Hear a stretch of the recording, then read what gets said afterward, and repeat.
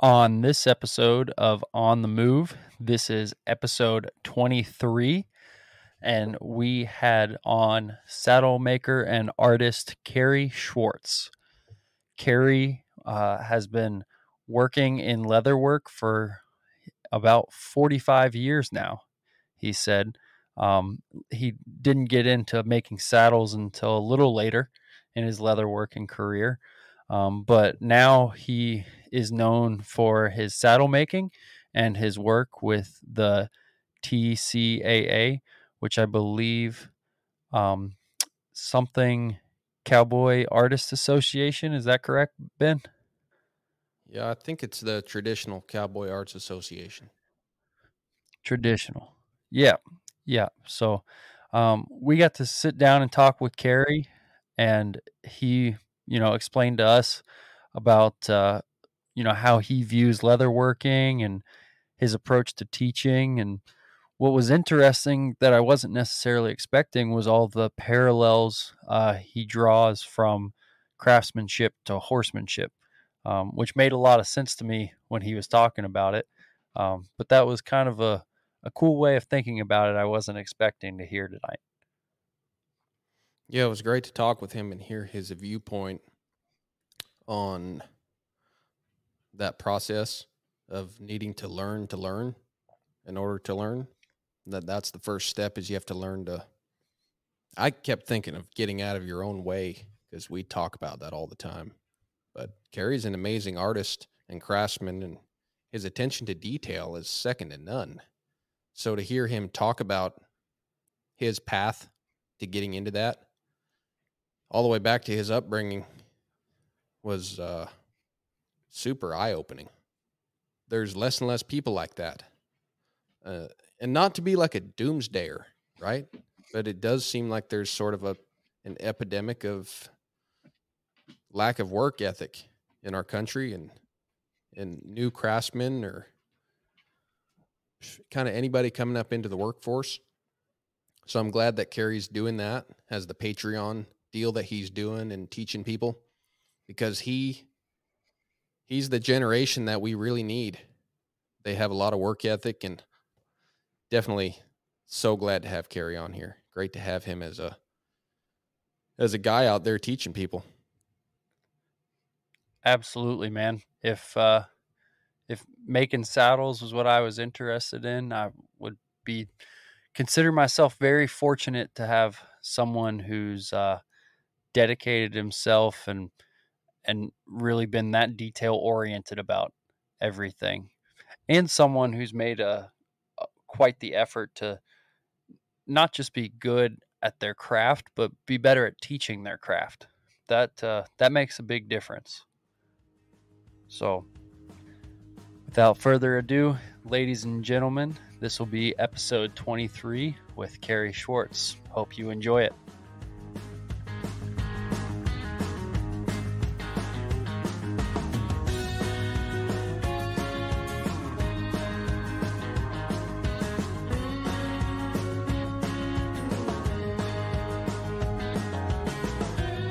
That's true.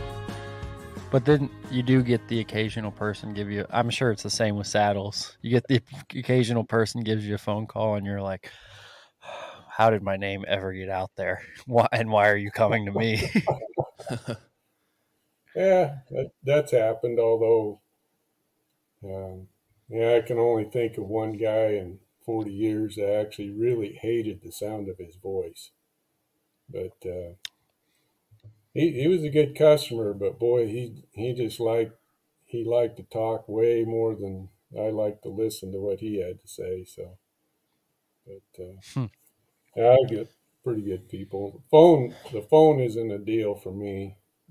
I don't know. I guess I'm probably considered kind of halfway unapproachable, so I guess that's a good thing. Yeah. Keeps my phone from ringing. Yeah, that's funny. Well, Bill and I were talking about that on Sunday because we went and looked at a couple of horses, and this lady was trying to sell us on these horses because they're performance bred and all that, and how some of these horses had the possibility of, winning a couple $1 million. And sounded pretty grand, and it'd be some great bragging rights. But Bill and I were talking about how, like, so many of these people, they want to get into it, and there's not a great chance of actually winning any of that money, but there's a pretty good chance of having some stuff to talk about. But at the end of the day, like, we're not the kind of guys that need anything to talk about, but you wouldn't mind the money. So you're kind of barking up the wrong tree the way that lady was trying to sell us these horses, But to a lot of people, they'd rather have something to talk about, even if the money never comes, than have nothing to talk about and maybe have a little money come. Strange how that works out sometimes. Yeah. So are we live and recording or what? Yeah. Yeah, we hit record. We are now. We're rolling. We are now. Cool. Yeah. How have you been? Are you in your shop there? Yeah, this is a little office space I got in my shop. It's just in the basement of my house. So we built this house in 2009 and made it with this daylight basement, and it's pretty sweet. I've had some caves that I've had my shop in over the years and stuff. This is about as sweet as I've ever had it. Lots of natural light, and it's probably what 800 square feet. It's more than I need, but it seems like whatever space you have, you use it. You fill it up with stuff. So Yeah, I went to school at Virginia Tech and got an industrial engineering degree, and we call that induced demand. Like you go into town, and if you add an extra lane on the road, you're still going to have traffic because people are using all 3 lanes instead of 2 lanes. Virginia Tech, Blacksburg, that Yes, sir. Yeah, that's Virginia. impressive for someone who's out in Idaho to know that. Honestly. Well, that's wasn't it Frank Beamer? Wasn't that the football coach out there? And so Yes, sir. Yeah. some things I remember and some things I don't remember at all. You can ask my Yeah. wife about that. That's impressive. Yeah. Yeah, I saw Frank Beamer on TV on Saturday because his son coaches South Carolina now. Oh, okay. So I was watching them Cool. beat Clemson. Yeah. Yeah, Virginia Tech was it Michael Vick, wasn't he a quarterback one time? Yeah. Yeah. Virginia So Tech, the first college football game I ever went to, Michael Vick was there, and he was the quarterback. Oh wow. Yeah. And I mean, I was like 4 or 5 years old, so I didn't understand at the time what I was seeing. But yeah, so I grew up being a big Michael Vick fan, which was obviously kind of polarizing at times because of his career. Yeah. But Yeah. Sound like you're kind of a football fan, Cary. Well, sort of. I'm not that big really. I watched a game. I think it was a pro football game here a couple weeks ago. I think it was the first game I'd seen in a couple years, to be honest with you. So, but you may have heard of Boise State Broncos and the blue field and stuff. Of course, that's I follow teams like that and stuff. And offensive coordinator at Boise State is a guy that I went to Boise State with years and years ago. His name was Dirk Cutter. He was a head coach of the Atlanta Falcons a few years ago. yeah, and stuff. I remember him. When there's somebody that I don't remember much about him, and I'm almost certain he doesn't remember me at all. But when you have kind of a personal connection like that, it kind of creates a little bit of interest. I'm that way about a lot of stuff. So I have a small interest in many things. So you went to Boise State then, you said? I did. I went there for a couple years and was a college dropout, and I did pretty good in school, but I just I just didn't know what I wanted out of it. And so the truth is, I dropped out and kind of headed for the high desert and became kind of a, I guess you'd say, kind of a mountain man. I went and trapped coyotes and bobcat for a couple of winters and did it on the back of a mule, no less. And, Oh man. What was the inspiration for that? You know, I always was like the hunting and getting out in the woods and the mountains and all that kind of stuff. I'd always been that way. So I was sitting around drinking a beer with a buddy of mine in his apartment in Twin Falls one time, and we were talking about, oh, you know, we ought to go up at his family had a ranch up near the Utah border, and we got talking about that, and I told him, Tom, we're going to sit here and talk about this all night. We just need to make a plan. And we were both single and didn't have really any big plans of doing much of anything. And so we went and lived in this shack. I'm telling you guys some stuff that I haven't told many people, but we lived in this old shack where the only heat in the place was a Monarch wood burning cook stove. And that was also, of course, what we cooked on. And I remember getting up in the mornings in the middle of the winter and there'd be ice on a bucket that was on a table that we had inside the door. And it was just it was literally a shack that we lived in. And the second winter we were in there, the only way that we got around was horseback. We couldn't go anywhere. We didn't have vehicles or snow machines or anything that could get around at all. So about that time in my life, I'd spent more time horseback in the winter than I did in the summer months. So didn't know anything, was just dumb as a post as far as horsemanship and that kind of stuff, but made some really stupid mistakes and all that good stuff. Neither of us really knew that much about it, but we just jumped in with both feet and I rode a Foss saddle, a really, really nice made saddle that I got from a friend that was hand built in Twin Falls, Idaho. And that was the winter of 1980, 81, I think it was. 80, 81 was the first winter we were in there. So That's went awesome. on to do some packing and guiding in the Selway Bitterroot Wilderness. And so that spent a lot of time dragging a string of 9 mules. And let's see, we had actually 8 mules in a bell mare in one string, all loaded. So, and that's where I learned how to. I first really got acquainted with Ray Hole's Saddle Company. There's a saddle shop here in Idaho, still in operation. Started back in the 30s.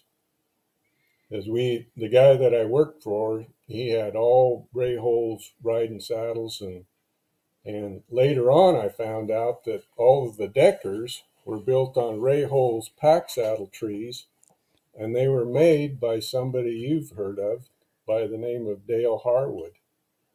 Back in the 70s, I was just talking to Dale about that just, I don't know, a month or so ago.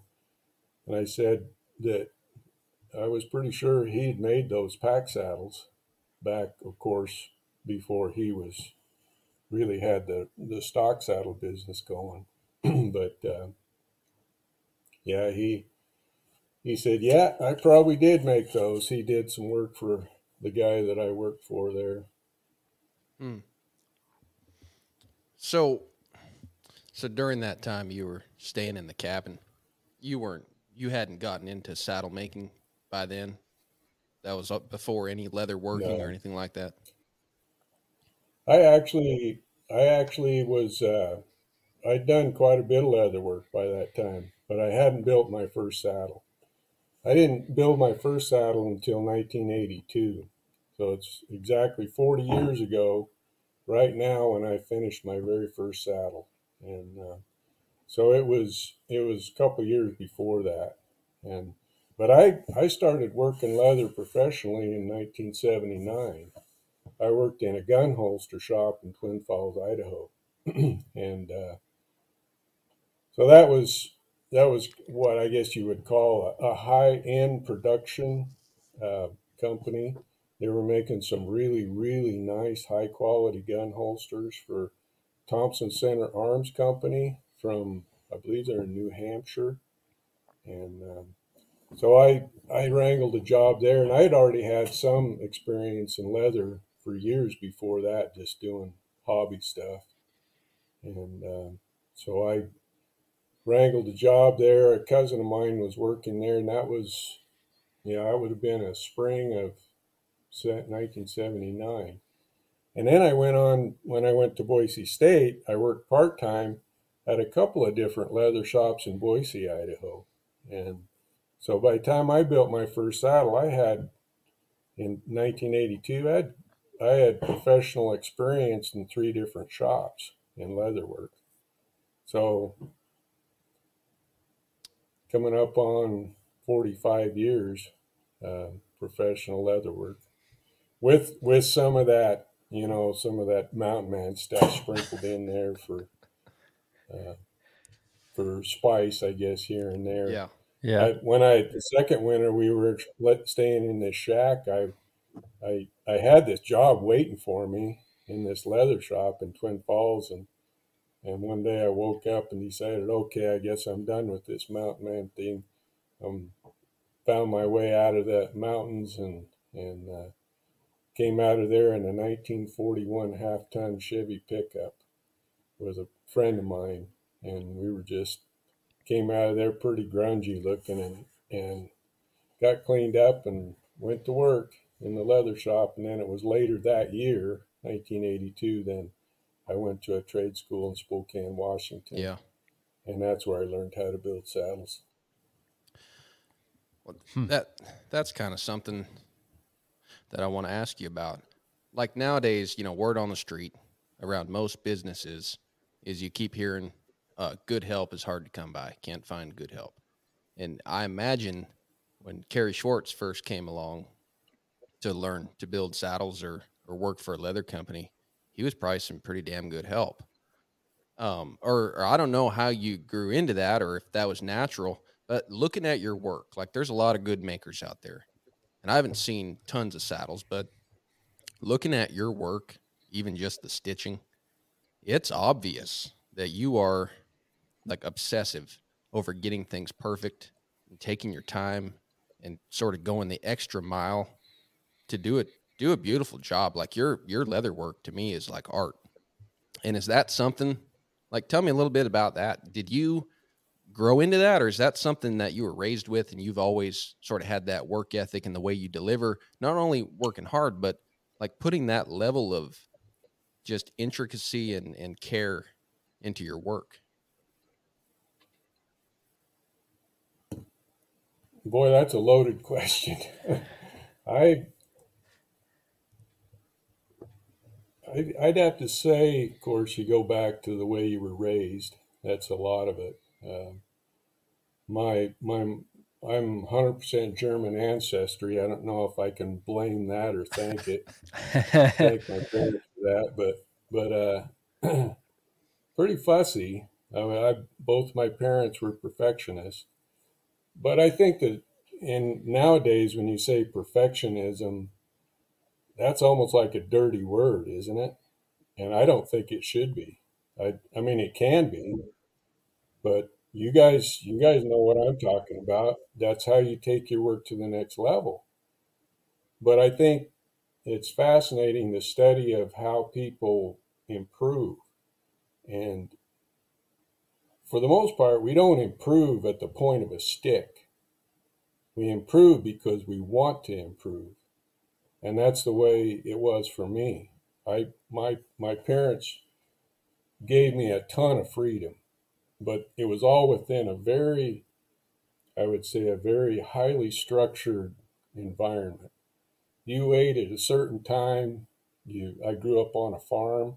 This was our regimen. We had this very systematic rhythm of our days and stuff, and and yeah, I remember sitting on a tractor for hours and hours and hours, and it was pretty boring work, but it was still it. And I did, to answer your question further, the artsy fartsy thing that I got going. That started early. In fact, I think Joe and I were talking on the phone the other day. I ran across his number, and did you want a saddle? And I couldn't even, by my notes, I couldn't even tell you for sure if you, I couldn't even, I know we talked, but I couldn't remember what we talked about. And I probably apologized and blamed it on my artsy fartsy ways and stuff. And I'm not, to be honest with you, this doesn't sound like a very good endorsement of my character, but I'm pretty, things get pretty scattered around here and stuff. And I guess I'll blame it on the art part of my brain, which tends to be uh, towards more of the chaos and less order side of things.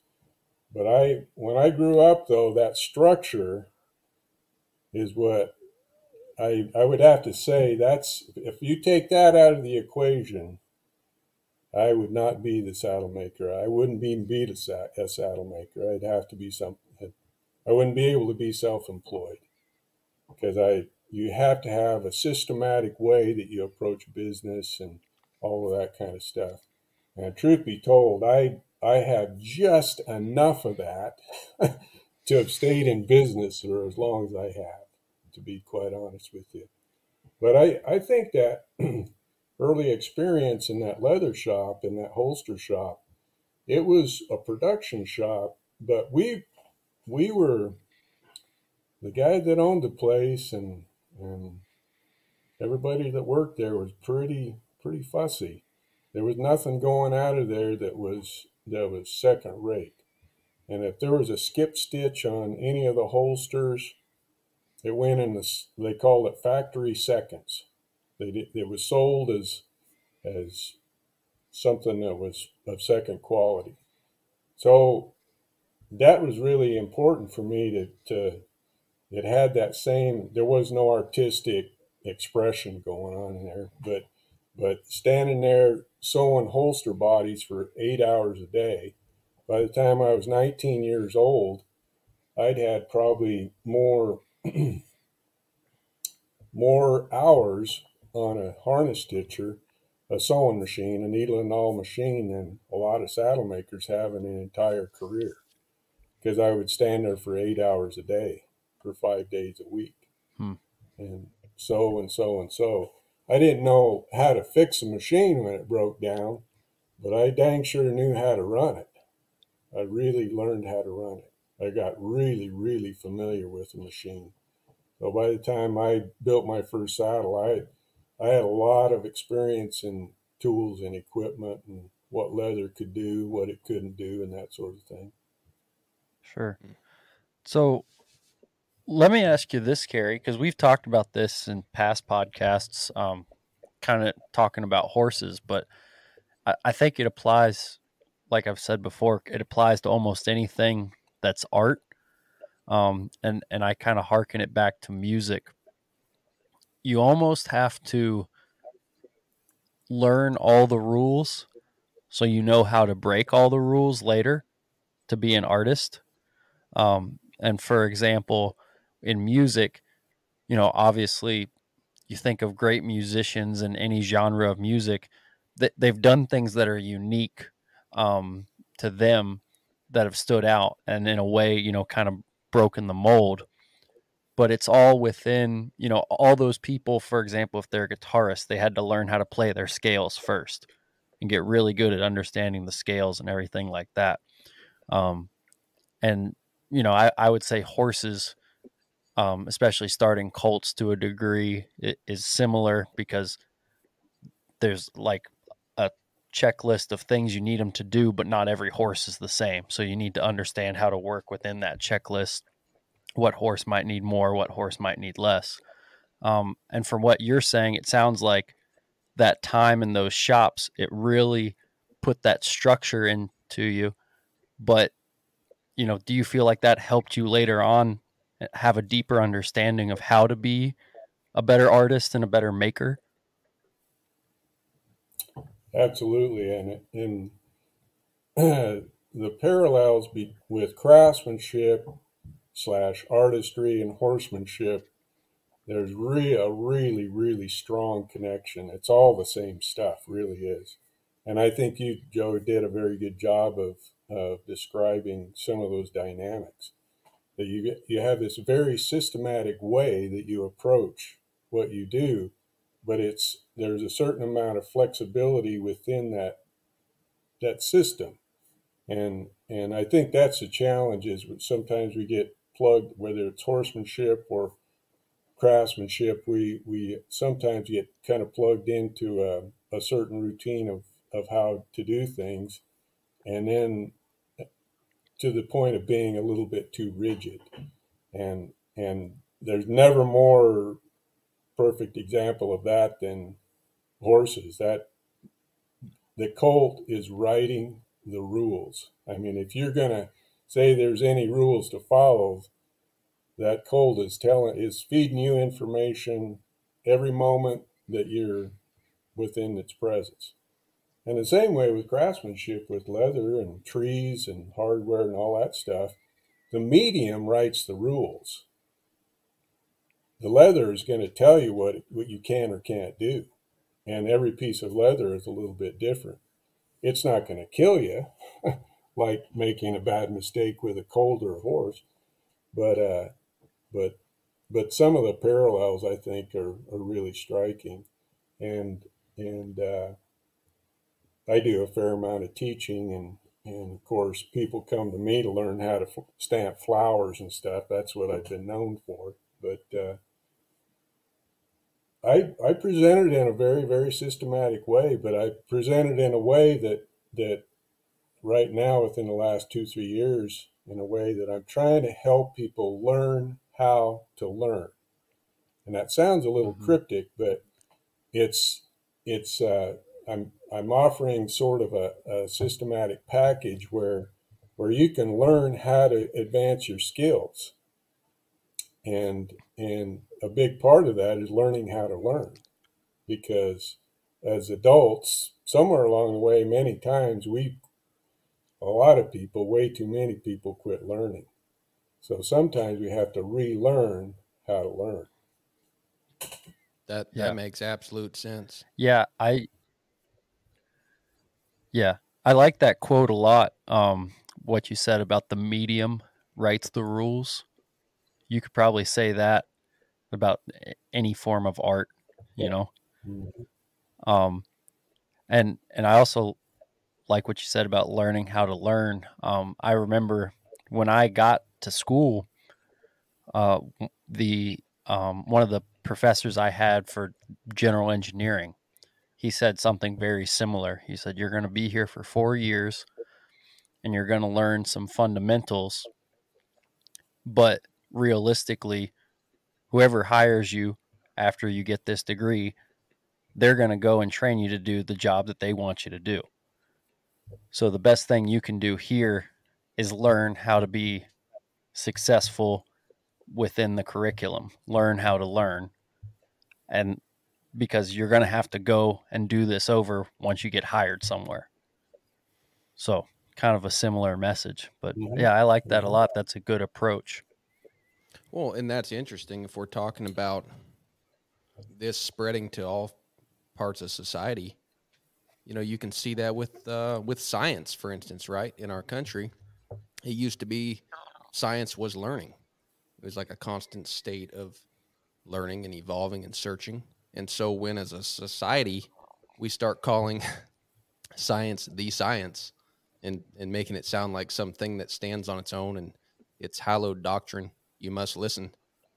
I mean, just that's a glowering example of people not learning to staying in that space where they have their mind open and they're learning to think critically, and your decisions come from a place of taking in information, processing it, getting advice, thinking, comparing, remembering, all that stuff, and then saying, here's what we have presently that we believe is the best. And then your mind's still open if something else comes along. But you don't just camp out and say, hey, this is how I'm going to do it. This is the best. And anything else that comes along that's from someone else, yeah, I don't think so. So that's very interesting, because you see that. I agree 100%. That it's what I try to teach my students, and actually I feel awkward even saying the word students, because really what it comes down to is I have people in class, and of course they're paying me for my time and stuff and for the information, but really I consider us fellow travelers. It's just that I'm a little bit perhaps further down the line on this journey of craftsmanship and artistry and horses, for that matter. And so, yeah, it's learning is I've developed an addiction to it. I don't. It's doing something new, and these days exploring the dynamics of learning has been a really fascinating thing too. Um, and I know that there's a lot of studies done on this, but to me, one of the most fascinating things is is what happens right on the edge of your abilities. And I would say that there's a certain energy that happens, and we know now that when you extend what your abilities just beyond what you've done before, you get a little bit of a dose of dopamine. And you know how it is. You guys have been on a horse, or whatever you're learning, and wow, I just did something. Music's another good example. I just did something on this musical instrument that I had not done before. And it makes your day. And it's just what it is a little dose of dopamine that helps keep your head in the game. And I know you interviewed Bill Barnes the other day, and we often, I think, talk about how, oh, it's taken so much hard work to get to where we've done, and a lot of effort and so on and so forth. But I had asked the question, what's, I mean, what is the mechanism that's kept our head in the game? And I would have to say that little shot of dopamine right at the edge of our abilities is where if you want to call it magic, that's where the magic happens. And with horses, it's what's really cool is when you're doing it with an animal. You did a little something. You reached for him, you picked up the reins, and you had some energy coming up through his withers, and there's that feeling that you chase, and nothing less will do. And that's, to me, that there's just so much to say about that process of learning, that once you kind of get a dose of that, then you start chasing it. But I would have to say, though, that I think while most people have that capability, I don't see too many dopamine junkies out there. Not nearly not enough, like right? some of the people I've known. Yeah. Doesn't seem like, I don't know. Because I teach a lot of people, and so when you teach people, you can see, okay, and usually I've done it enough where I can identify, I can see, okay, they just got the shot. they just mainlined a little bit of dopamine. I can tell it the moment it happens. You can see when it happens. And I'm sure in a clinic or whatever with horsemanship, you can see when people make a breakthrough. It's their expression, the horse's expression, the person's expression, and that sort of thing. And to me, that's so fascinating. That's what keeps our head in the game, isn't it? I mean, if it's all just obligation and hard work and effort and all that kind of stuff, well, after a while, you'd get tired of that. if there wasn't something in it for you. So, Cary, what's your approach then to implementing that when you're working with your students, the people that you're working with? If you see them struggling and they're not getting to that next place, and you just know they need to have a little dose, how do you implement that to help them? That's really, really hard. That's really tough. And Tom Doran said one time, what you're doing with the horse, you're trying to set them up so that they find it. And it's the same way with any of these clinicians going around. What they're trying to do is they're trying to set up a situation so that their students will find it.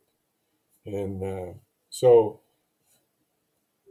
oftentimes, some of this, it's really, really hard to articulate it because you're talking about a feeling most of the time, and especially with the art part of it. So what I do with a series of exercises is try to set things up, and I'm not doing all this stuff out of whole cloth. I borrow a lot of teaching methods from the art part of it from an art teacher from 100 years ago, who I think has did some groundbreaking work that's been really helpful. And some people just latch onto it right away, and other people, man, I don't think they're ever going to get it. And I'm sure it's the same way with horsemanship. You can set things up and set things up, and you package and you repackage, and words can only do so much. But I did have something happen here. Oh, it's been quite a few years ago now. I had a rancher from up the river here was starting to build a few saddles on the side, and I'd always been talking about we need to learn how to respect forms. And it comes down to, Joe, what we were talking about a moment ago, how the the medium writes the rules. Well, with forms, and what we're talking about is, say we're cutting the saddle seat out. What's going on with this fork? There, what shape do we cut this seat out? And so we need to respect the form of that because it's giving us information on what's going to work well with this. And this rancher, he he never said he didn't understand it, but he just, I guess thought about it for a while, and then one time he was sitting in the shop and I was describing it probably in a little bit different way. And he sat back in his seat and he says, I've been hearing you say that for 2 years and I just now understood it. so it's, so, and he's not a dumb guy. I mean, it had nothing to do with his intelligence. It's just some of this sounds very abstract. And Yeah. I know horsemanship is the same way. It sounds very, very abstract. When Ray Hunt says, oh, did you see that change? Or you're looking for a change after a change. Things like that. For somebody who's not been around that, it sounds extremely esoteric. It's mysterious. It's only certain people have this special knowledge. And so, Yeah.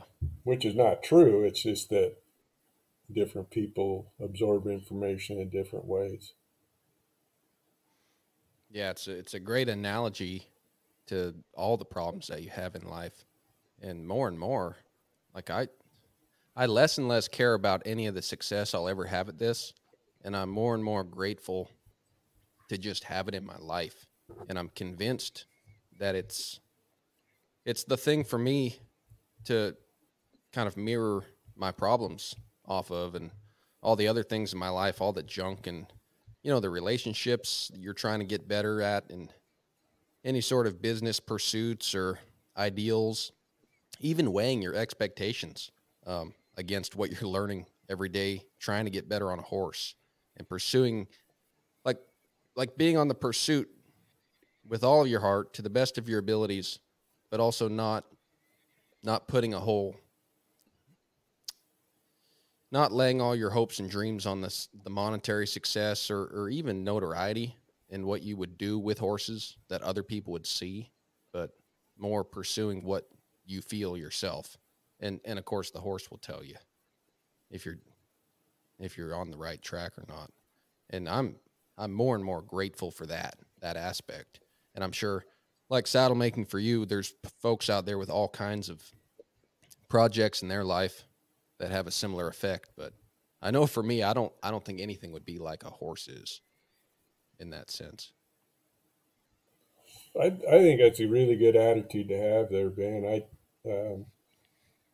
And what you described there, I think, is just simply managing expectations. And I think that the incrementalism that comes with just being satisfied with incremental improvements, and then occasionally you might make some significant breakthrough.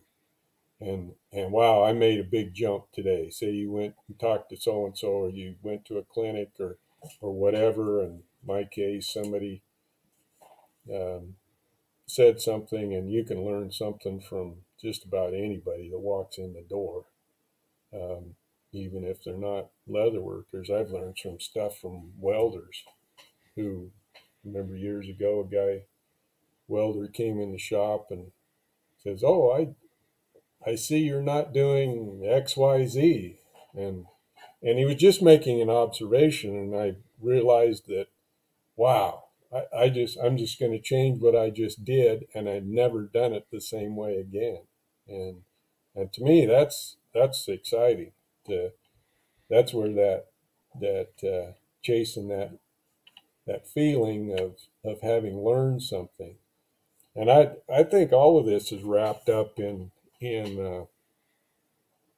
one of the, to me, uh, in my opinion, one of the great, I guess you might say, deficits and problems that our country faces is centers on the fact that we're starved for hands-on accomplishment, and Yeah. so there's nothing more hands-on than horsemanship and craftsmanship and artistry. And but you look around, there's a lot of people that don't have that. They don't know what it's like to live on the edge of your abilities, and that feeling that you get when you advanced your abilities by just a little bit. And a lot of people just don't have that. And that's one of the reasons why I teach that what I do. I got this Patreon thing going, kind of an online learning center, and and of course it's turned into a little bit of a cash deal, but it's also kind of scratches that itch of teaching people and being able to give them the opportunity to find out what it's like to advance their skills, all under this larger umbrella of hands-on accomplishment. So you talk about that to the ranching and the farming and the craftsmanship world, and you're preaching to the choir. But there's a vast majority of people out there that they have no idea what that's like. Yeah. Yeah, I wanted to ask you about your Patreon deal. How's that going? How long have you had that up for? Patreon, I started, we're probably about 14 months in, something like that. And it's going pretty good. I think that it's and to be honest with you, I one of the things that made me excited about coming on you guys' podcast is I got plans of having one on there before too long, and interview people like, I don't know if he'd agree to it, but my good buddy Dale Harwood and Shep Herman Oak Leather Company. I mean, there's a pretty long string of people that some great minds out there that have something to say about craftsmanship and artistry and saddles and horses and the relationship of the whole package deal. Yeah. So I got that planned on there. I've got a lot of video content, tutorials. I think last time I checked on there, I got like 95 posts on saddle construction. And so here I'm this flower stamping guy, but I think I've got a lot more actual content on there for saddle construction than I do flower stamping. Man, you 100% should do a podcast. Yeah. Yeah, it's going good. I really, well, and I, like Joe and I talked the other day, I think about this. Why are you guys doing this? Partly for yourself. It's a learning opportunity for you guys, and you get access some minds outside of your world, and it's all that learning experience for you. That's what it would be for me too. I'd very much like to hear what people say about just an unfiltered, raw, no editing, just this is a straight up conversation we're having about saddle trees and horses and all of that kind of stuff.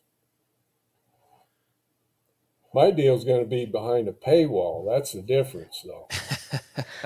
Well, we're men of the people, Cary. Pardon me, Joe? I said, well, we're men of the people, Cary. I see. I'm not. No, I'm not. well, I haven't said this to anybody, but my plan is probably to say if you did have some of this content, and I would tell people, I have to have a paywall because frankly, I'm just not at this point in my life. I'm not going to do it for free. I'm just not. Yeah. I'm not going to be able to. I'm not going to be able to break away and get it done for nothing. But I do have plans, say within a year or so, make all of that content. Then make that available, say on Spotify or whatever. And so that's kind of what I have planned. Yeah, Joe and I figure we can do this for about 25 years, doing a podcast every week and do it for free. And by then, we'll have put in that work, and then they'll be coming with buckets of cash. We'll be fending people off left and right, and that'll be our story. There you go. We'll be telling some young whippersnapper someday.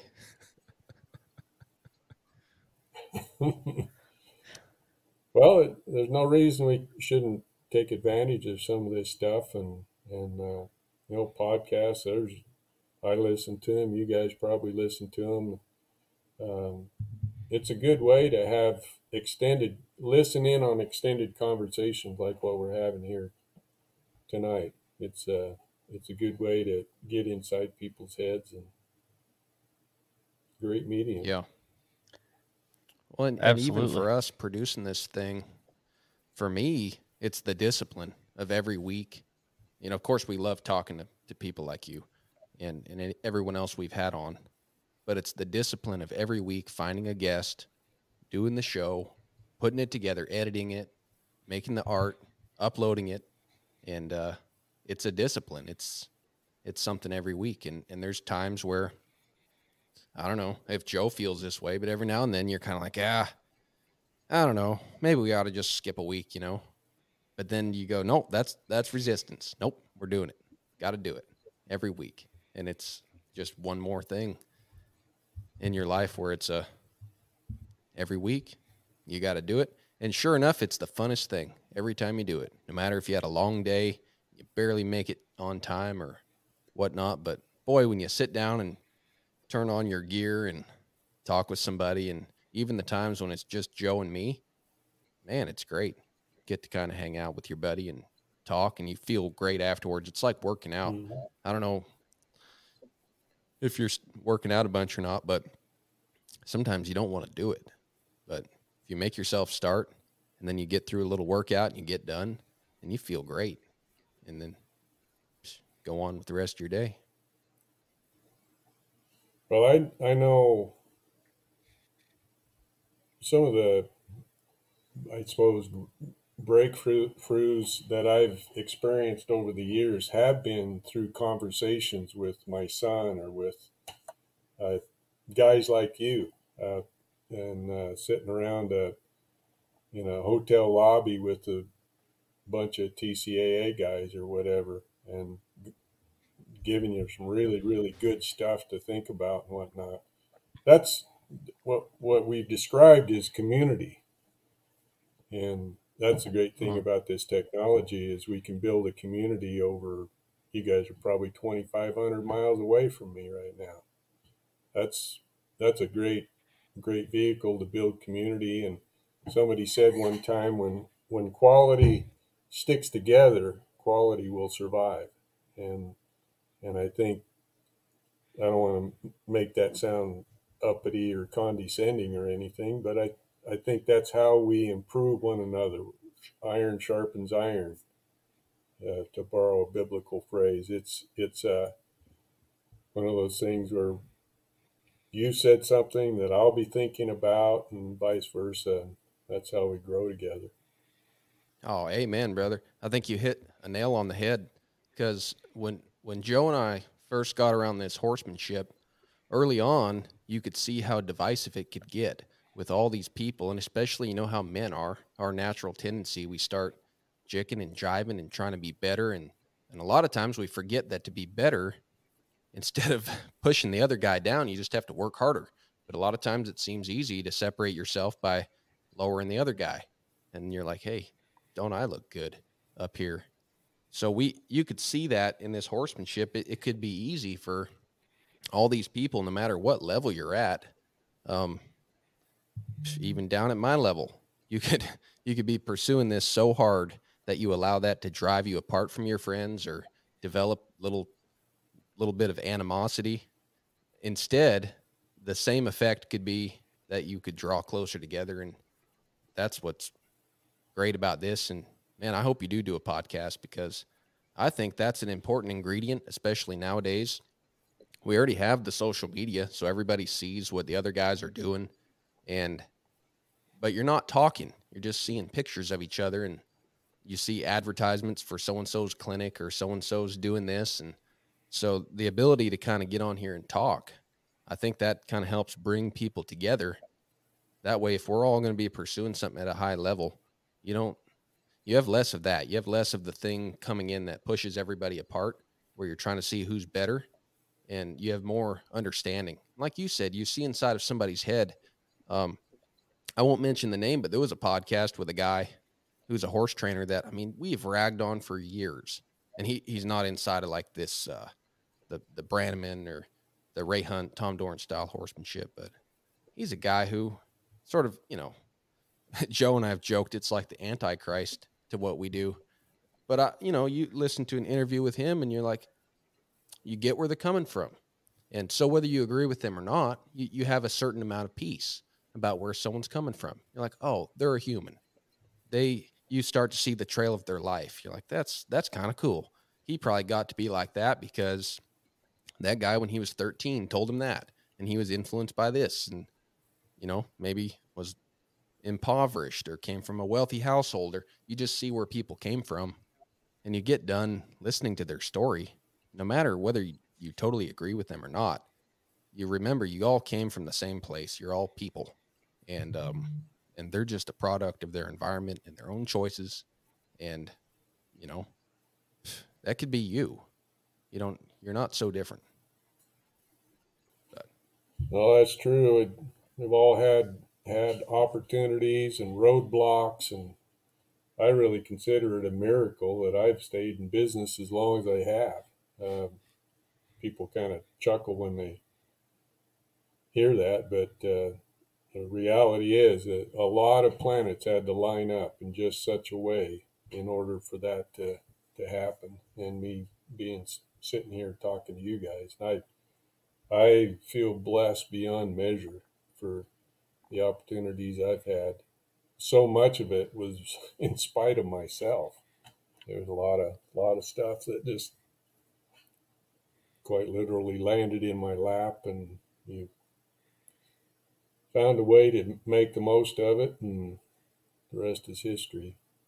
But yeah, I've been considered, top of the food chain, all that kind of stuff. But day to day, I don't even think about that. Um, that you have people say, "Oh, you got this going and that going and stuff," and a good part of it's a little bit embarrassing and stuff because I go to Oklahoma City to a fancy show, fancy clothes, fancy everything, and sell stuff for a lot of money and all that kind of thing. And then I come home and my wife says, "Can you take out the trash?" So life has a way of humbling you, and that's a good thing. That's good stuff. Yeah. And as long as we talked about the medium kind of writing the guidelines of the rules, that sort of thing. You think you got it dialed in, and it only mattered time. Before it was a lot of years before I ruined a saddle seat to a place where I just couldn't even use it. Cutting the saddle seat out. Well, I was quite a few years in when that happened. I probably thought, may have thought, I don't know, well, I probably won't have that happen. And I probably ruined more than one since then. Well, come to think of it, I think I ruined one earlier this fall. I got a nice piece of leather up there. I don't know if I'll ever use it again. So you can get your butt kicked when you think you got it all figured out. Yeah. Yeah. Pride cometh before the fall. That's the phrase I was thinking about, yes. Hey, I wanted to ask you a technical question about saddle making. When it comes to saddle fit, Sure. I've heard a lot of different things, and especially with the high quality custom, weighted saddles. How important is it to have a saddle measured to a particular horse versus, I guess, not how important? What's better, to have a horse specifically measured for a saddle or have a good quality saddle tree that's just a certain shape that would fit a variety of horses, so you don't give them sores and stuff like that? Boy, you plowed up a stump there. Oh, yeah? That's I was wondering if this would come up in for discussion, and yeah, I've been on record. I remember my friend Jameson Parker did an article for Western Horseman. It's been quite a few years ago now, but I think he interviewed Chuck Storms and Dale and Steve Meekum, um, myself. Seems like there was maybe one or two other people, and at that time, that's been maybe 10, 12 years ago or so, and we all agreed that was pretty risky business to try to be fitting individual horses, um, and for the obvious reasons, of course, that horse could be, especially if he were a little bit kind of kind of an oddball type of horse, tough to fit, and you got this saddle that's going to fit only him and not the next horse, and so I on stuff like that, I definitely if I were to err on the side of anything, it's on the side of being conservative. I don't tend to.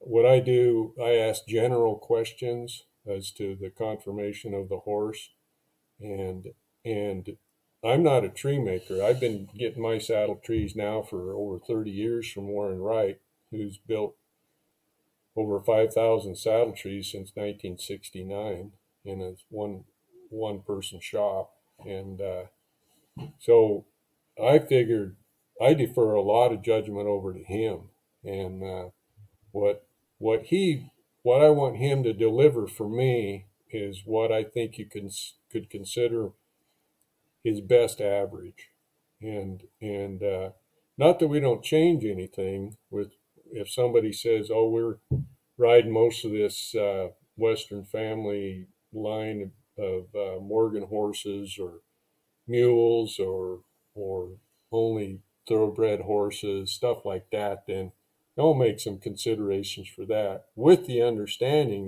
that it was made for that particular style of conformation.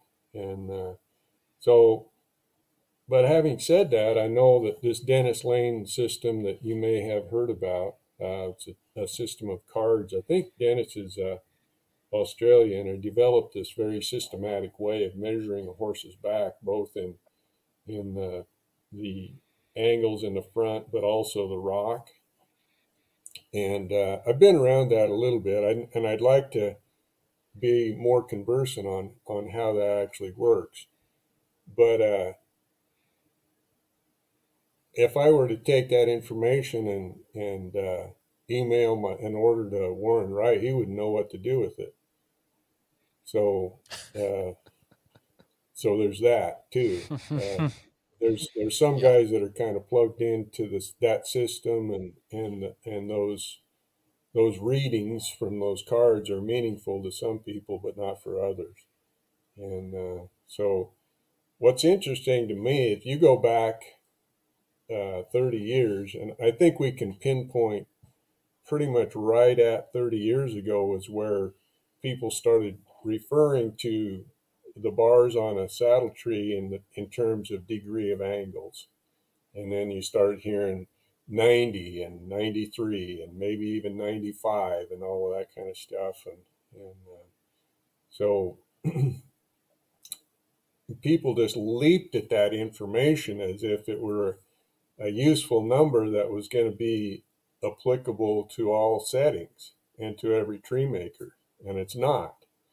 There's a number of different factors and variables that are going to change whether that degree of angle is even going to be useful for a particular horse. So to answer your question, I mean, we can get a lot deeper than that on that stuff, but I'm not an advocate of changing a whole bunch of stuff to accommodate a particular animal. And I know my buddy Chuck Storms, he's of course made saddle trees for many years, and he just flat maintains that a 90-degree bar, his version of a 90-degree bar, is going to fit 90% of the horses. And what we have to, as you guys probably understand, you got a degree of angle is one thing, but then you have the distance between those bars as another variable too. So we can change the distance between the bars and not change the angles, and that's gonna make a difference from one horse to the next as well. So I'd also say this: we've overdosed on the degree of angles, I think, and kind of taken it to an absurdity, in my opinion. So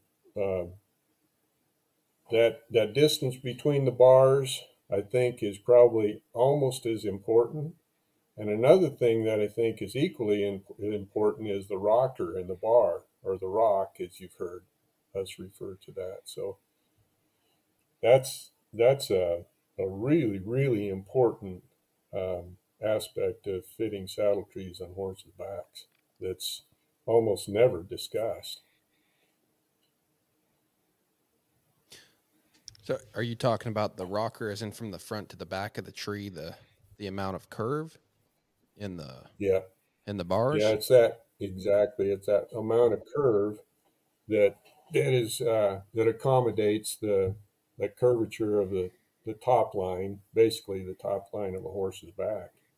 And so what you have, of course, you guys have seen these colts, yearlings, 2-year-olds, sometimes 3-year-olds, their top line sometimes as straight as a string.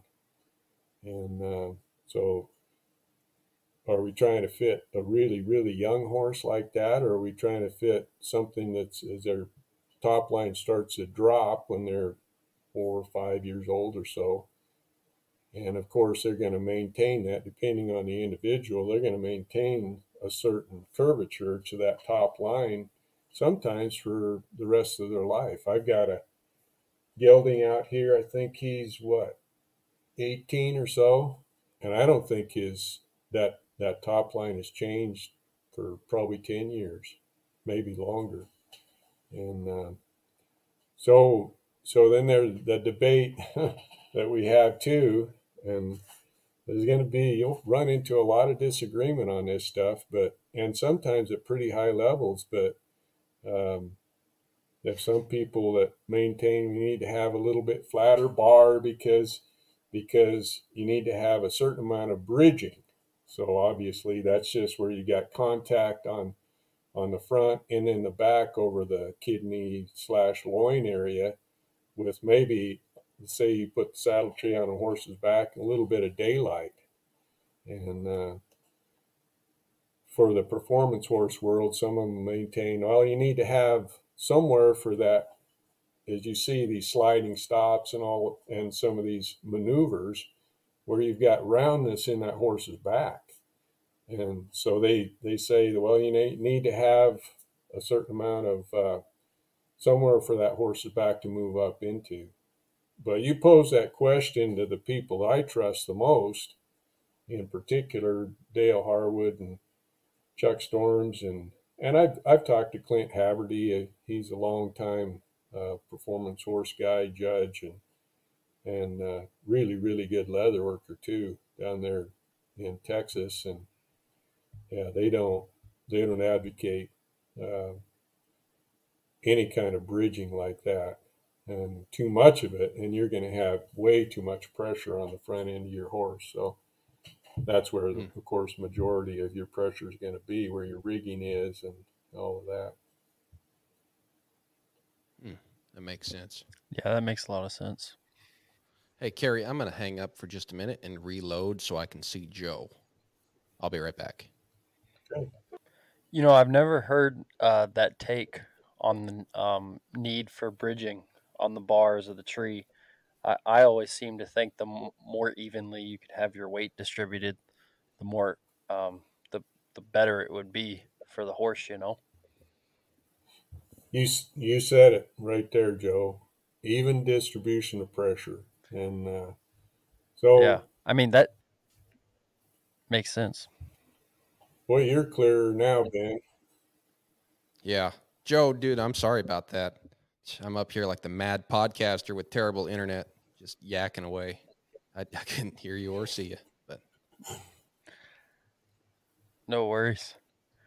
No worries. I thought you were just being your usual rude self, but you have an excuse this time. absolutely. Hey, you gotta make hay while the sun's shining. You know, Yeah.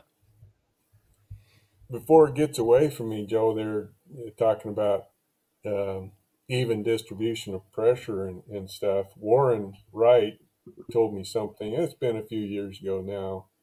He comes over. He's of course from New Zealand and comes over here and I don't know, every 2 or 3 years or so. I don't see him every time he comes over, but anyway, he he said one thing about rock is that when you have weight in the saddle, your horse's back is going to deflect a little bit. And I never really thought about that. So how much, we can't, that's probably going to depend on the individual horse and stuff, but it will. We know it will. Their back will deflect just a little bit, which in some sense, of course, Warren's trees tend to have what most would consider a little bit more rock than most. And I suppose perhaps he was justifying a little bit more rock um, by that explanation. Hmm. Yeah, that would make sense too, because you don't want to. That almost takes that line of thinking almost takes it away from when people like trace a horse's back when they're just standing there in the stall or whatever. Um, it's almost like you have to modify that then if that's the correct way of assessing it. Yeah, I don't, like I say, that how much does it deflect? Yeah, we can't, we can't probably really measure that. Although I guess you could take a bare saddle tree, put it on a horse's back, and sit in it, and just Yeah, see what it might do, just see what it looks like. But yeah, yeah, I don't know. but it's way too variable at that point. Oh with the yeah, rider's weight and how strong is the horse and how big is your horse and how long is their back. And you'd be chasing that dog forever. see, and that's exactly the deal, Joe. My horses are gonna. I'm not feeding hay yet, and they're gonna draw down a little bit here. I'll get to feeding some hay here after a little while and stuff, but they're not going to be as fleshy come spring as they will be, say 15th of June or so in this country and stuff. So I don't grain them. I don't normally grain them in the wintertime. So even in a single animal's in a 1 year frame of reference, you're going to have some different dynamics going on there with that horse's back, how much flesh he's carrying with that. So I know I got into a little debate with my buddy Fritz Riedel. He's a German saddle maker. He was over here a few years back, and he's writing. I don't know. It's kind of had some health problems and had to put a project on hold. But he was writing a book about the Wade tree, which I think would be pretty cool. And I told him, I said, I'm looking for I'm trying to give my customers my best average. And he was a big advocate of the Dennis Lane system and stuff like that. And he said, well, you can't identify it. You can't identify an average. And so that's where I'd say some of these systems like this, and I've got a set of cards that Chuck Storms gave me that I haven't actually put on a horse's back here, but if you use those cards, I would encourage people to use them to try to get that best average dialed in and not be diving off too far in any direction. Yeah, that makes sense. Cary, what drew you to Warren Wright in the first place? How did you get a connection with him? I was living in the Idaho Falls area. That was the early '90s. I just moved down there in '92, and of course I knew Dale Harwood before that, but he was only 30 minutes away from me or so. His shop was there south of Idaho Falls, and I was in Idaho Falls for a while, and they knew Dale and Karen knew Warren Wright personally. They'd been over to New Zealand, visited his shop and stuff, and Warren's when you see all of his information and talk to him, you come to understand that a lot of his theories and information has come from Bill Sevier and a lot of those tree makers, Walt Youngman, coming out of the Hamley, Pendleton, Oregon tradition. So when you say New Zealand, what would this guy know about Western saddle trees? He knows a lot about Western saddle trees. He's learned a lot of what he knows here in the Northwest in the U.S. Well, and through that connection that Dale and Karen uh, got to know him really well, and he was looking for.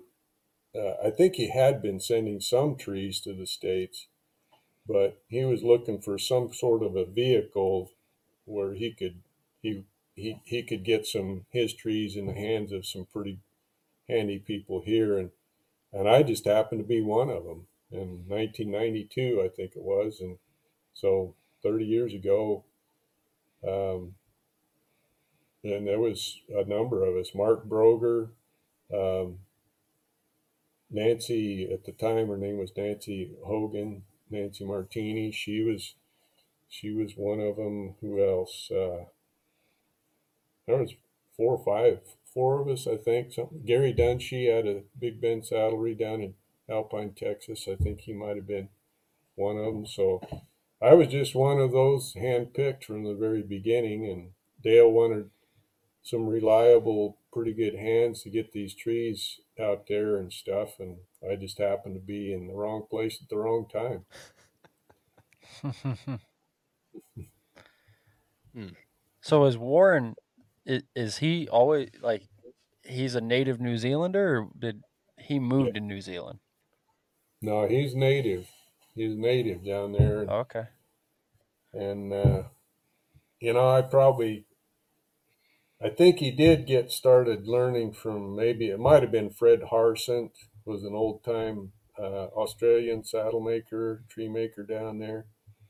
Seems like maybe he got. Hmm. I'm saying more than I should here, but I don't think he got started here in the States. But I what really pushed him a lot further was that whole history of the Ray Holt, or not the Ray Holes, the Hamley and Bill Severe. Bill Severe, Dale considers him probably the best tree maker that ever was. And so Warren learned a bunch from Bill before he passed away.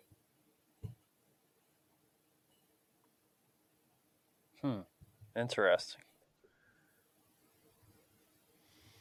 It's funny how there's this whole, because you hear about the horsemanship lineage and all that stuff, but there's kind of the same deal for all the saddle makers um and the guys who make the trees and everything like that. There's all these lines and spheres of influence, kind of the same way.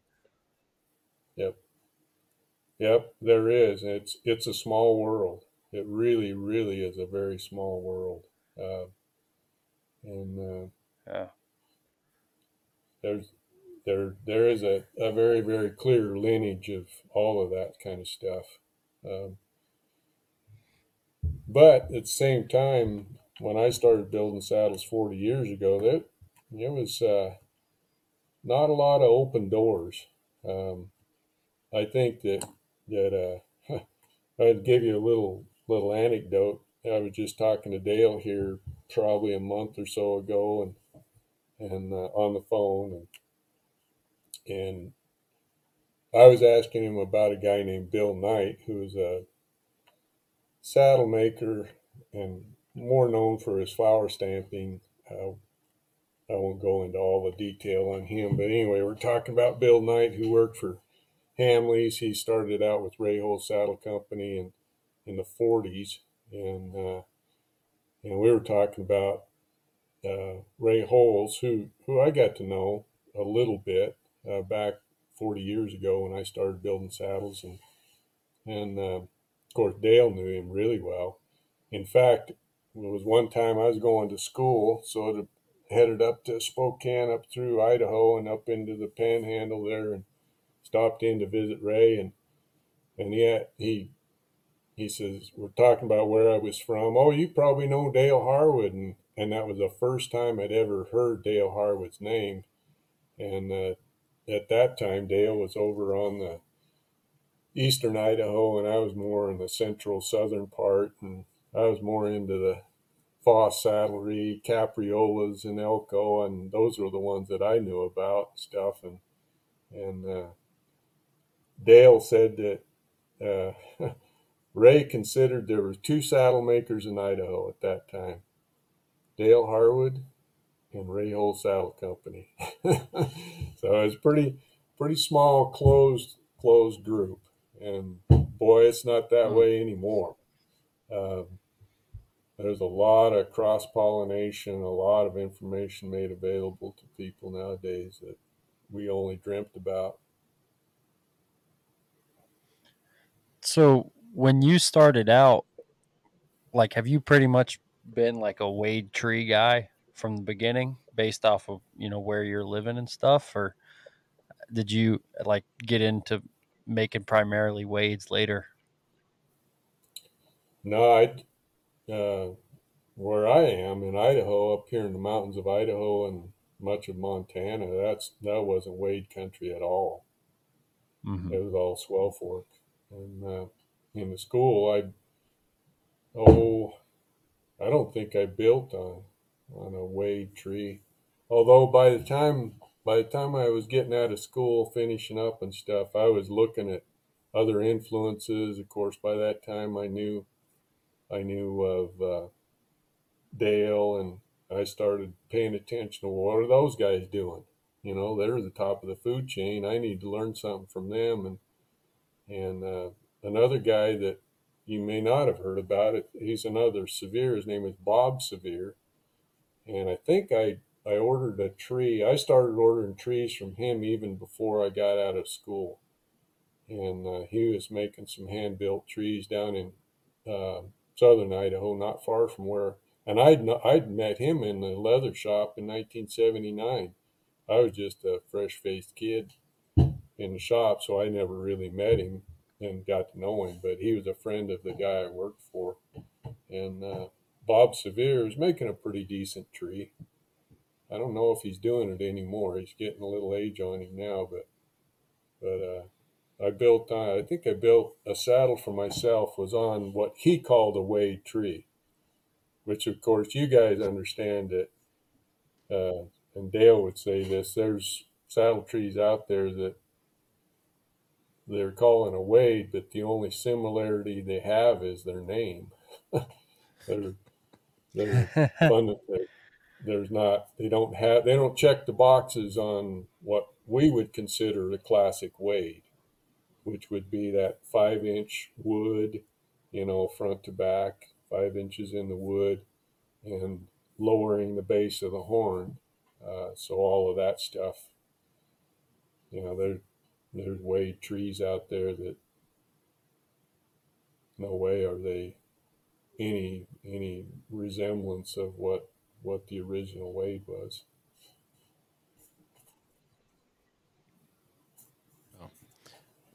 Here's a divisive question while you're talking about that, about the trees, Cary, is, people can like whatever style they like, but in terms of practicality, a lot of guys are doing a little bit taller, smaller horn in diameter, just like a little post horn on a wade tree, versus like a large Guadalajara style, 5.5-inch horn with some tilt on it.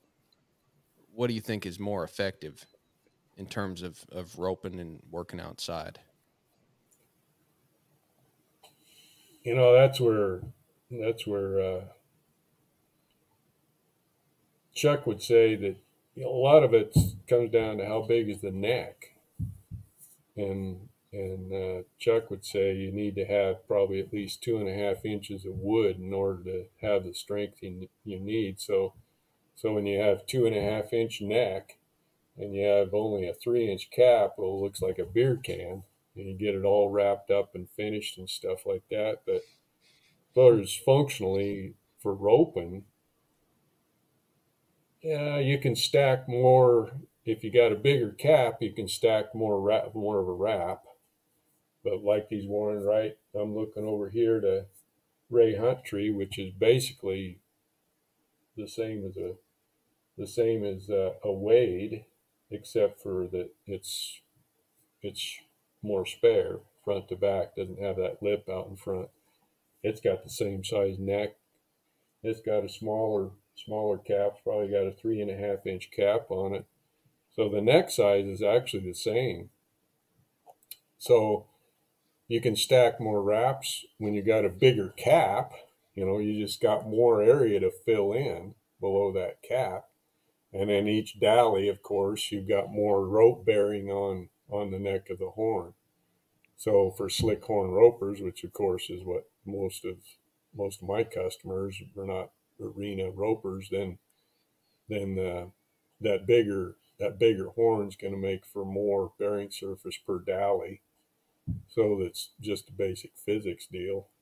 But yeah, it's probably a marginal deal. I don't know that it's, you hear some guys talk about catching the backside of their hand, on a big horn and stuff like that. And it's all in what you get used to. If you're used to one thing, I'm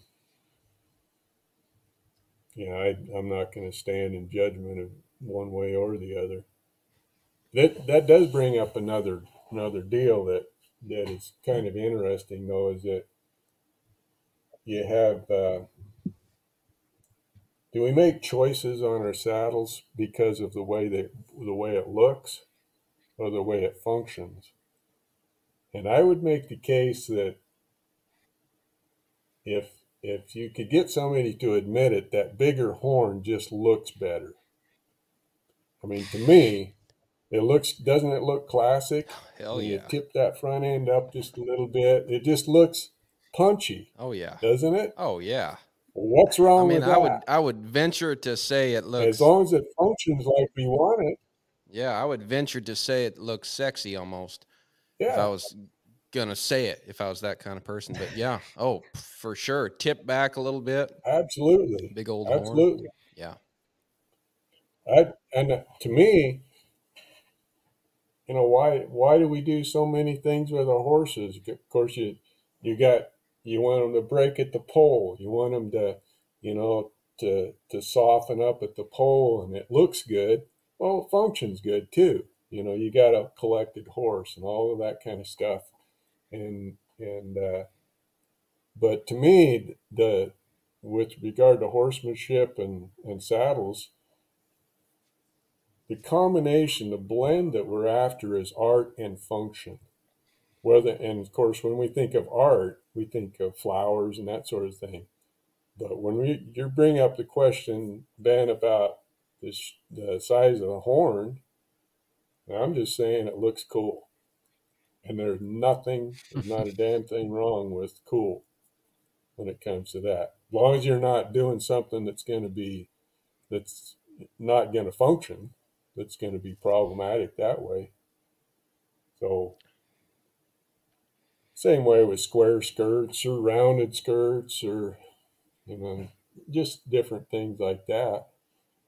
If it looks good, it functions well, you got something. Yeah. Yeah. No, 100%. And part of that goes back to well, we were talking about football. You ever heard the expression, you look good, you feel good, you feel good, you play good? Oh yeah, Yeah. absolutely. So, if you're, out there doing a job and you feel like you know, you feel like you're a big deal because you got your good looking saddle and things like that, you're probably, obviously it'd help if you'd have the skill to back it up, but you're probably more apt to, you know, be a little handier that day because you feel handy in your nice Hmm. saddle. Absolutely. I agree 100%. Yeah. Well, that puts a little truth to the old saying, looking good's half the battle. Puts a little grit and truth to that. 100%. And looking good doesn't have to be, nosebleed, over the top, decorated to the nines kind of thing. And I know Chaz Weldon, I remember years ago, said something, I don't know where we were. Uh, he said, if you can make a rough out saddle look like a work of art, then you've done something.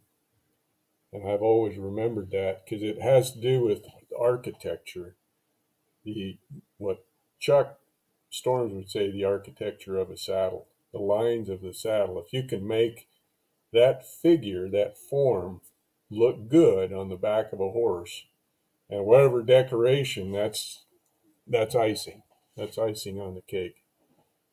I agree 100%. That's awesome. I like that perspective.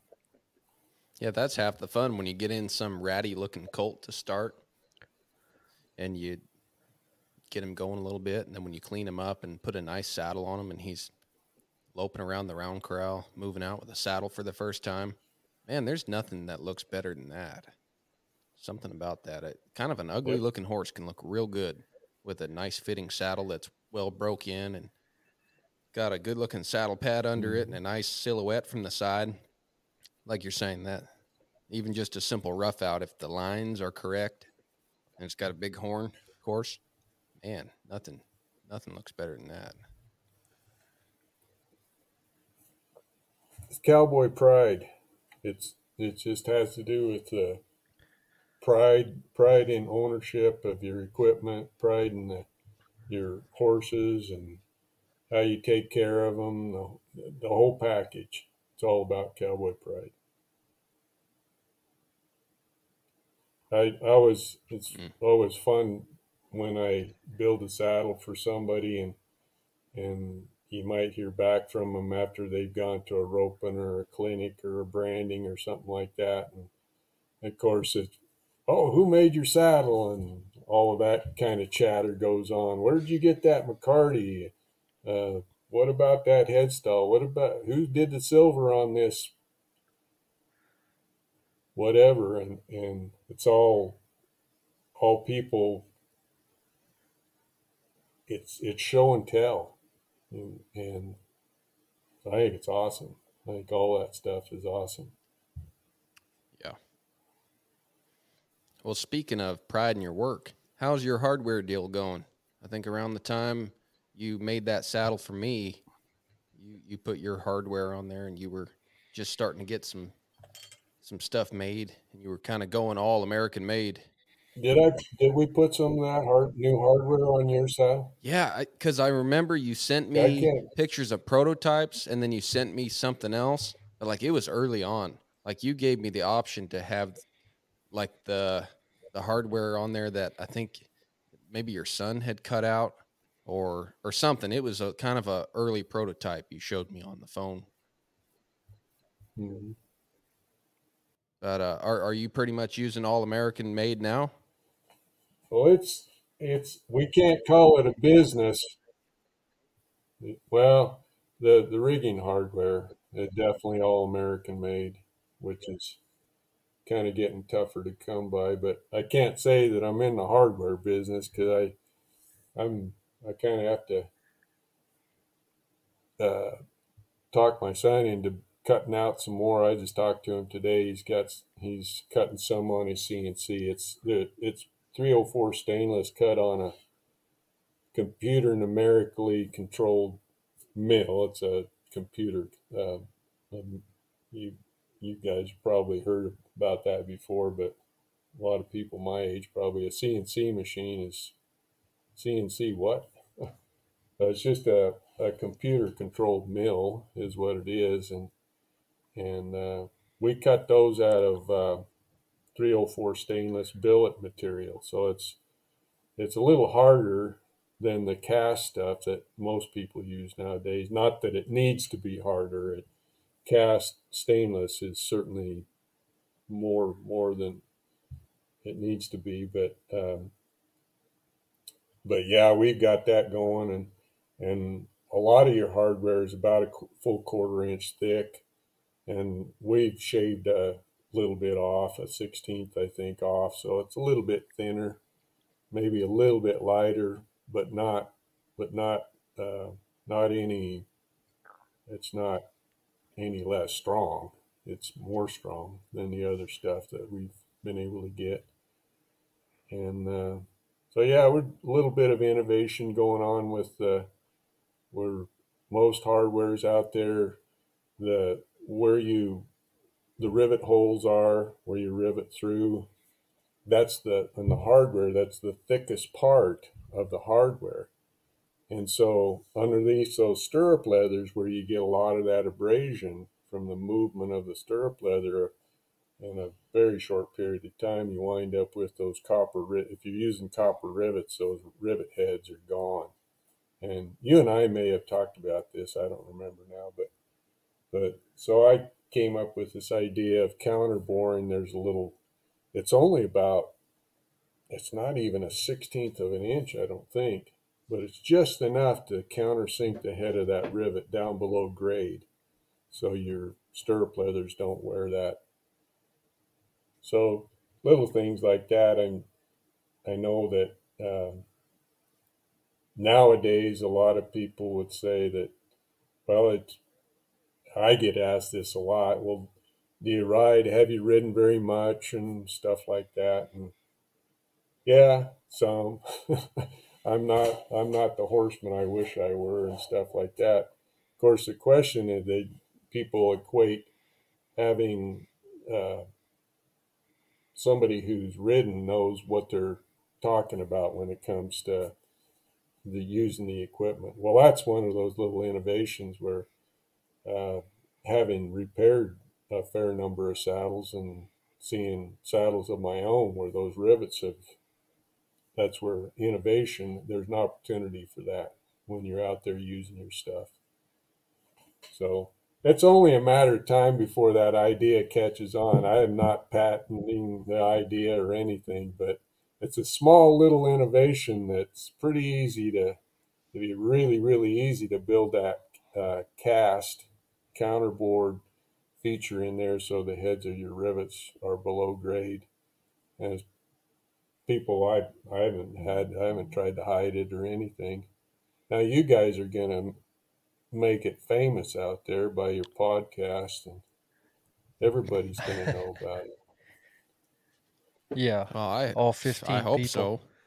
so. I hope so.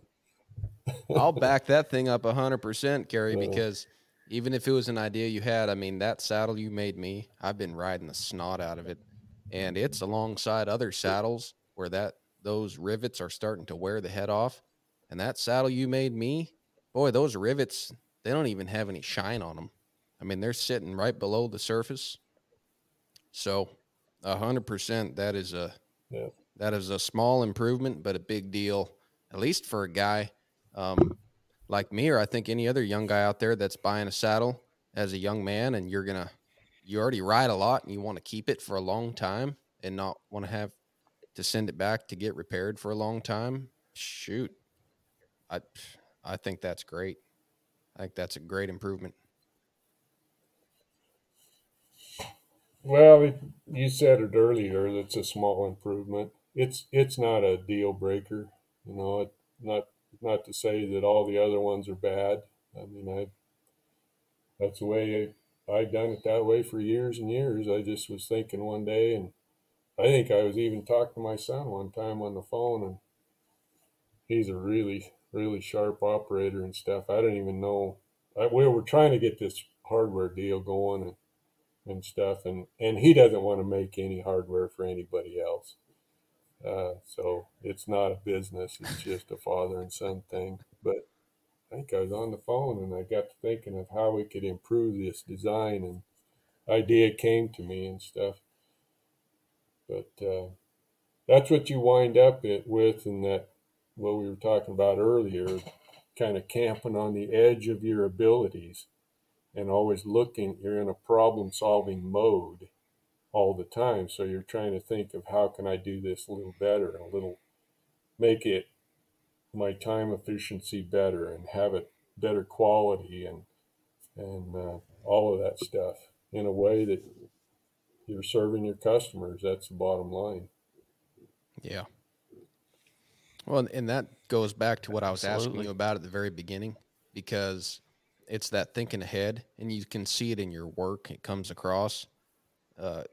Bill does an internship deal here, so we often have young people coming through and staying with us. And someone asked me recently, because they were trying to keep up and do their jobs and kind of get better at stuff. And she kept saying, "What do I need to do? Or how come this isn't working? Or what should I do?" And I just shared with her been what I've been taught, and I struggle at it. But I said, you just got to think ahead. I mean, that's what I'm trying to do every day. And the guys that I look up to, that I saw working and thought, man, I want to be like them. That's what they said. The basis of it is you got to think ahead. And if you're not using your thinking cap, then you can't expect that your brute force is going to get anything done. You got to use your head. You got to think ahead. And so when it comes to having a productive day and, getting things done, getting your little list done, or getting things done in a way that things work out and are successful, you got to think ahead. And the same with your saddle making, like a little improvement like that rivet, that's thinking ahead for when you would have to repair it or not repair it. And, the same way you might drive your equipment or the way we work with horses. It's a lot of thinking ahead so that you prevent something versus get to the point where it's all messed up and now you got to kind of tear the whole thing out and replace it instead of take care of it, before what happens. So I appreciate that. Every time I look at that saddle you made me, I look at your stitching, and just all the little things that go into making a saddle, because that's a handmade piece of artwork made out of leather and glue and wood and rawhide. And I mean, if you think of the components of a saddle, it doesn't sound like a lot of things that would be great at riding every day and having in the rain and the weather and lasting, 100 years. But I guess when a craftsman puts that together with some forethought and thinks ahead, he can put all those ingredients together and makes this piece of art that's extremely useful and durable and can last a long time, all because that the maker thought ahead about each component as he put it together. No, I think, Ben, you just identified another commonality, I think, between craftsmanship and horsemanship, and that is fundamentals.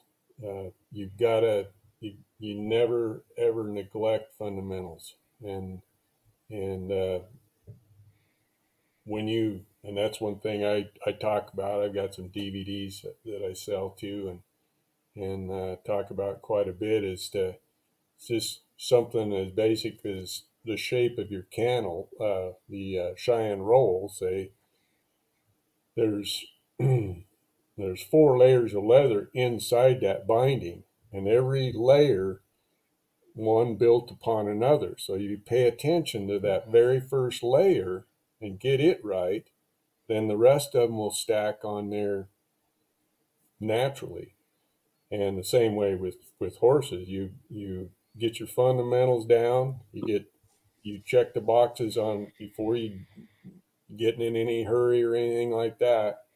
And I know with my deal, with my horses, I got one that, I'm still sorting some crap out, some mistakes that I made 12 years ago. I'm still trying to fix some stuff that I messed up on that. So if I'd have known better, if I'd have done better back then and got my fundamentals sorted out, I wouldn't be having this trouble right now. So that's when in my classes, people probably get tired of hearing me talk about the parallels between horsemanship and craftsmanship and artistry, for that matter. Yeah. Boy, the two no doubt go hand in hand. Absolutely. 100%. Well, Cary, this has been a really, really fun conversation, man. I've known, I already knew I liked talking to you the brief times we've talked on the phone and stuff, but it's really cool to see your insight in all this. And again, like we talked about, how you think about learning and how you think about the parallels with horsemanship. It's really cool to see that, man. And I think a lot of people will appreciate that point of view. Well, hopefully, you put a nickel in and you got a quarter out of me. Well, I can already tell we're going to have you back at some point, and we'll, maybe when you get your podcast up and running, we'll do some cross promotion or something. Sure. No, that'd be good.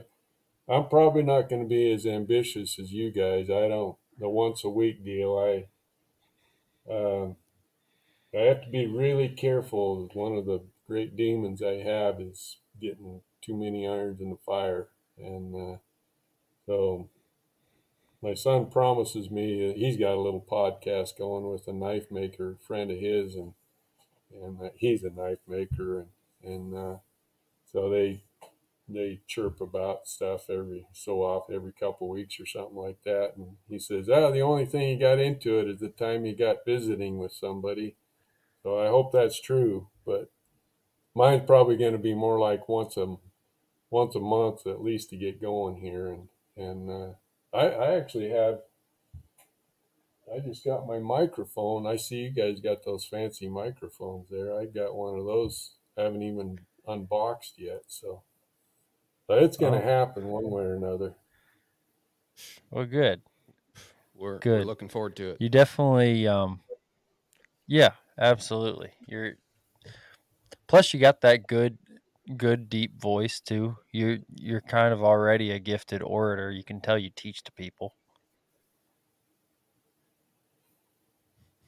Well, it'll be 20 years next month when I taught my first class. I got invited to go to Elko, and I'd never taught a class like that at all. And shoot, I had David Rigby and Kent Frecker and quite a bunch of people in that class. That was the very first class I taught, and I didn't know what I was doing, but I just packaged it in a way that I hope people understood, and the evaluations came back overwhelmingly positive. So maybe there's a future for me here. So, and I do like teaching. Yeah. Good. Well, it's like everything, riding horses for people, saddles, all that stuff. All you can do is the best you can do, and then let what other people say about your work speak for itself. So I know you're highly touted in that world, and everything I've ever seen you, like Ben Saddle, everything I've ever seen that you've made has been exceptionally impressive in my opinion. So yeah, Well, thank I you. think you'll be yeah, I think you'll be fine with a podcast. You just seem like the type of person who you figure out how to be good at what you do. Just try to be a student of whatever it is. Hey, Cary, if you would, for the good folks, tell them how to get a hold, well, find you if they want to get on your Patreon deal or get a saddle, look you up. What's the best way to find you? Well, on my website, I think that we do have a button on there that just says Patreon, Patreon, and I'll put a plug every once in a while on Instagram, Facebook. I'm not near as active on there as I used to be, but um, but yeah, on the website, or you can go to Patreon. You just go to the website. It's a platform. It's a lot like social media. Um, the downside about Patreon, it's kind of like you have to buy in order to see anything, and I'd like to be able to show some free content from on there so people have an idea of what it is. What am I even buying? I don't even know what I'm buying. Yeah. So for now, they don't have any kind of free content on there. So you kind of have to go on there and do a search. You'd have to put my name in there and find me on there. Yeah. So, and the idea of it, I think, was that for artists, craftsmen, whatever, who are looking for what they call crowdsourcing. They're just looking for support. People send them a few bucks a month. Well, I'm approaching it completely from an education standpoint. It's paid content. It's it's kind of like what Isaac and Noah are doing, and Buck's got the channel going and stuff. It's a similar deal, paid content. So Well, I know some people have done that, though. They put out a little teaser, like part of the video, and then right at a very mhm. riveting moment, the video stops and a little icon pops up and says, if you'd like to continue Yeah, watching this, you have to go sign up at the Patreon. That you way got they to get a little pay. taste, they Yeah. kind of wet their whistle, and then they get Hmm. stopped at a cliffhanger, and then like most of us Americans, we go, we got to have it, Yeah. and we go there and we buy it. So Yeah. that might be a cool idea. Yeah. That's I need to do more of that kind of thing. But yeah, my days so carved up these days. It seems like I'm having a hard time keeping up with all this stuff. But the Patreon thing, if I could twitch my nose and have all of my so-called followers subscribe at $5 a month, that'd be awesome. But not everybody wants to. People are used when they're used to free content. They kind of like that. So having to pay for any content is a bit of a stretch, but and it's working. I like it. Working pretty good. Well, I think you're doing pretty good keeping up with the tech and all. I mean, I have no idea what Patreon even is really, so I have to check it out. But you're keeping right up there with the times, man. Good deal. Not too shabby for an old guy. I just turned 63 last week. So I'm young enough. I'm kind of counting on it for a while, but I'm old enough to is really, really hard. I'll tell you that. Trying to navigate all this stuff. Would you describe yourself at the edge of your abilities, Cary? I absolutely. It's a lot of this tech stuff is way beyond my abilities.